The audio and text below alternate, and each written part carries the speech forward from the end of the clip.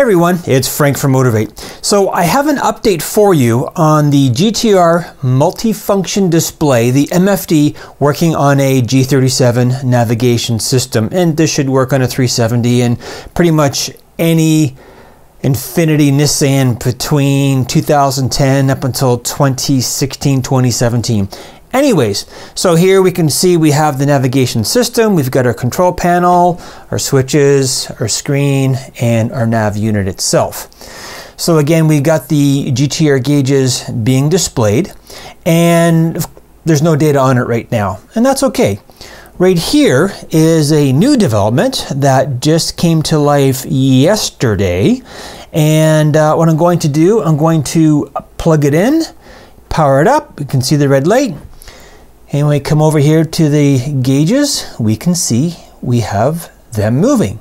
So this is confirming the reverse engineering that I've done to get the GTR gauges to display the data accurately. And what I've also done, I've increased some of the values because I've noticed something. Look at the transmission oil temperature and the coolant temperature. Now, even the engine oil temperature. When it gets into the red area, the whole bar turns red, which I thought was kind of neat. Now, let me show you something else. So here, I'm going to go to Settings, and we'll cursor across, and we'll come down here to Others, and Language and Units.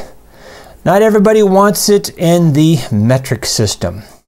So, as my good friend Nick says, we're going to change it to freedom units.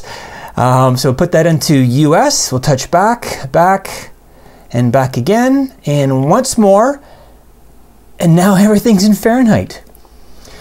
So that is going to be great. I don't have to do anything. The module itself receives the data and it does what it needs to do to convert it. So that's awesome. Anyways, that's all I wanted to show you right now. The next step is to have live CAN bus data going to this from a G37.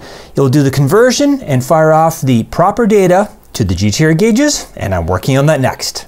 All right, thanks.